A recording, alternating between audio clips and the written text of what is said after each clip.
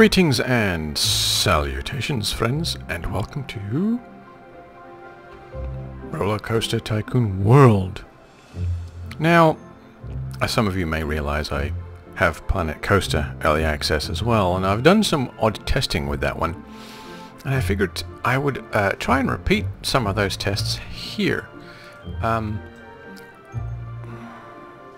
The launch coaster is a bit of a problem because you can't turn the launch off. So we're going to have to ignore this one because it's accelerated across this little section here and I can't stop that.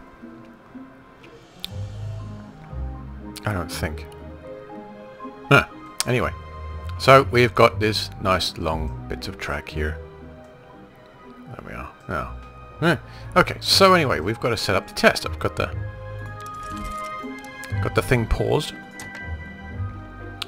And here's the problem. Oh god.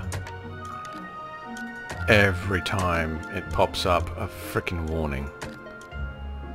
Oh dear lord.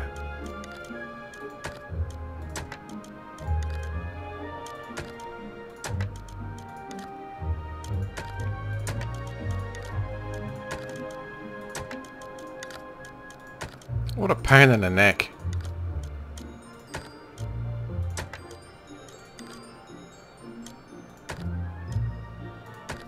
Right, so they're all set to go.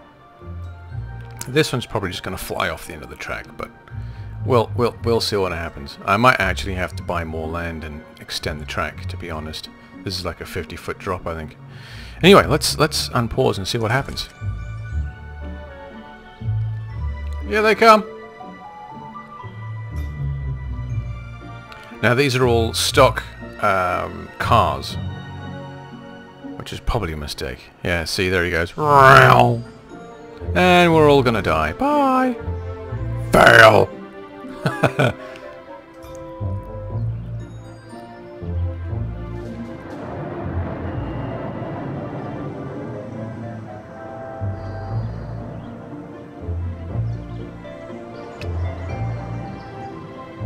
Okay, fail. Yep, I'm gonna have to... For 50 foot, that's a lot of momentum. I do like the impacts though. That's actually quite nice. Chink, chink, chink. I wasn't expecting that. Oh, they stack. Oh, that's really cool.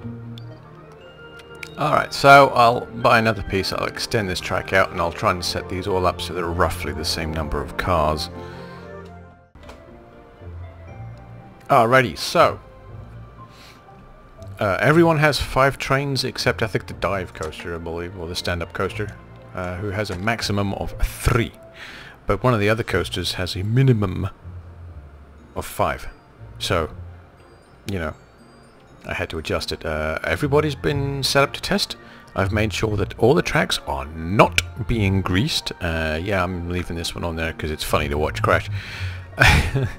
So, yeah, let's just hit the pause button here, and we'll let the test go, and we can watch the hilarity. Here they come.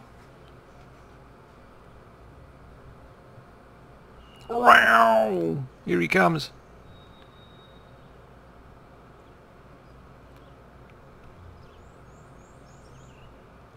Here he comes. Here he comes. He's going to crash test my invisible wall.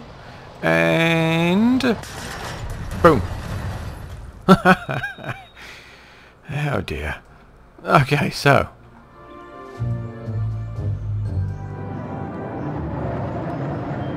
everyone has roughly the same number of cars, like I said, except this guy here.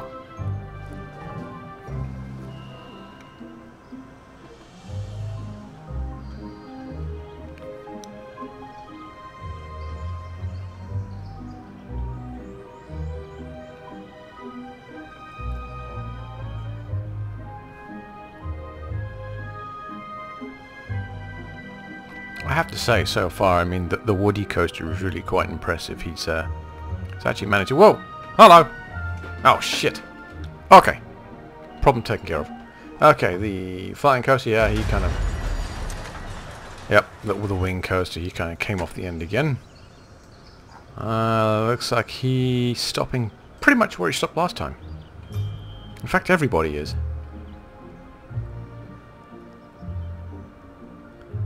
That issue just then was I have some pedals attached to my computer for Flight Simulator, and I just happened to tap it, and the moment the game engine detects input from that source, it thinks it's a freaking mouse.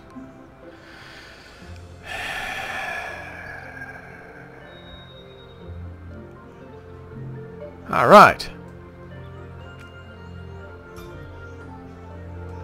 Interesting.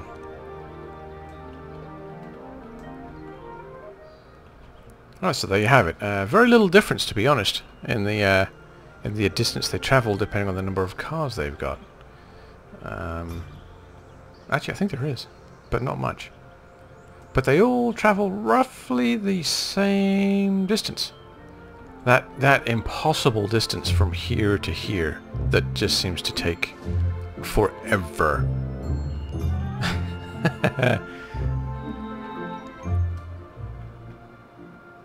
Okay, now, new test. So we've got, I've actually adjusted these so they don't hang up quite so high. These are now down to 30 feet from 50, because that was actually quite a long runoff. So we have the first one here, just perfectly flat piece of track. Second one, banking, undulation, all the way down. And the third one, some up and downy bits. You know, a 5 foot increase, decrease, all the way down. So this one should go the furthest. I'm not quite sure about these two though.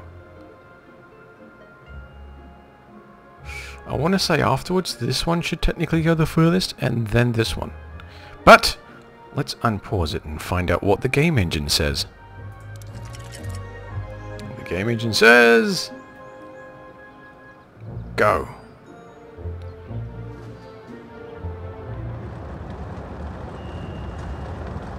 Alright, and we're neck and neck.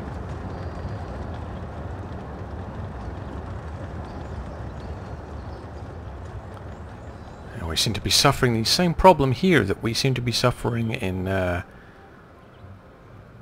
Planet Coaster.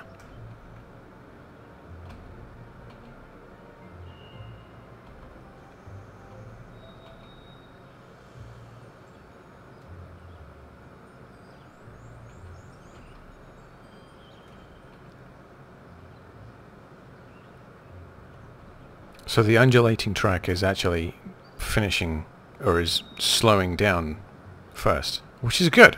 It should do.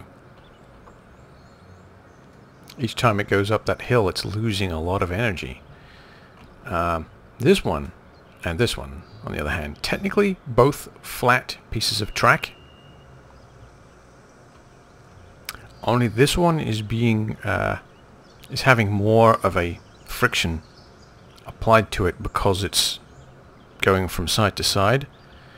This one doesn't. So technically this one should travel farther than this one. And yet, well, you can see for yourself.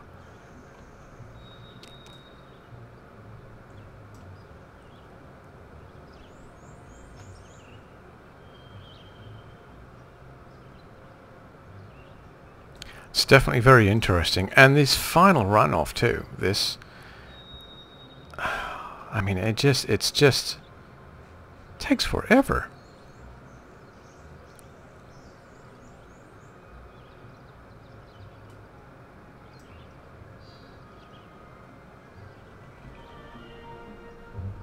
Oh, right, and last test. You know what? Wait a minute. Music volume. Done. Oh, fuck. Alright. Let's see here. Test. What? Oh, dang it. Stop. Pause. Test. Oh no, your game is currently paused. Okay, so this test. Wibbly wobbly track. All the way down. As you can see. It's quite special, isn't it? The only difference is this one has banking in it, and this one does not. We're going to try and find out if banking has any effect on the efficiency of the train.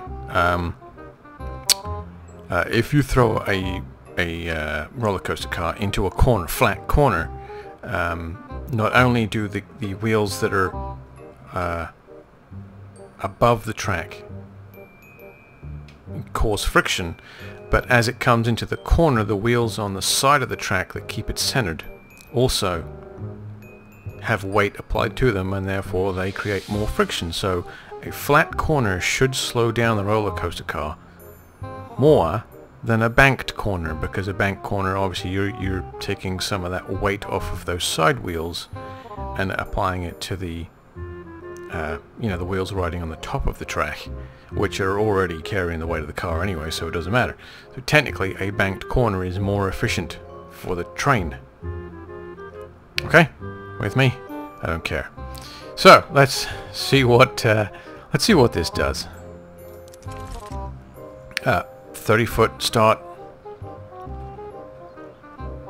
Identical trains, no greasing of the track. And away we go. I used the predefined 90-degree corners for this.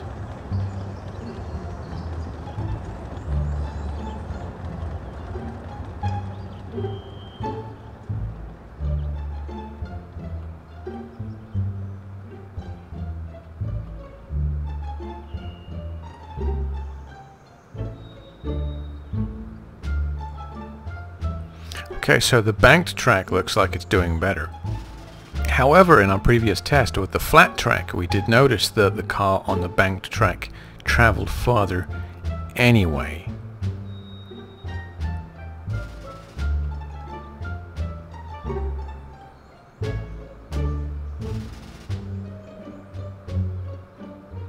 Now the question is, will this travel considerably farther than this one? Because we already have to factor in that distance that the banked track on the flat grade added in.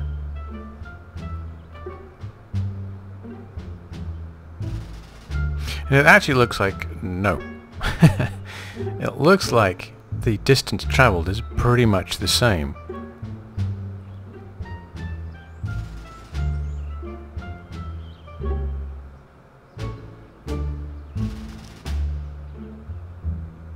What are we looking at here? About a full car length difference there?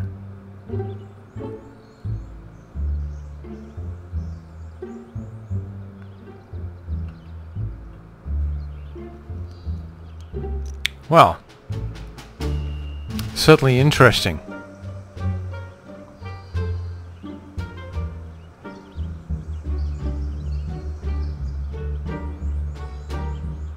Now, is the banking of the corners making this travel farther, or is it simply the fact that it's banked?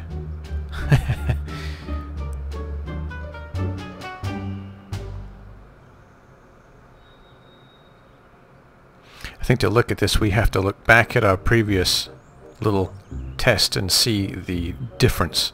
So what would the difference here be, roughly? What is that? 1, 2,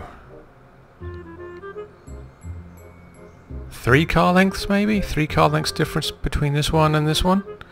Let's go back to our other test and we'll look at that one. And we'll find out.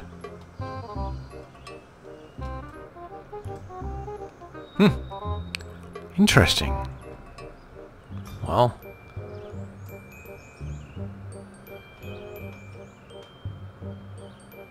Well, okay, so apparently not. In our flat grade test with the straight track versus the banked track in a straight line, there was about 1, maybe 1.5 car length difference between the two.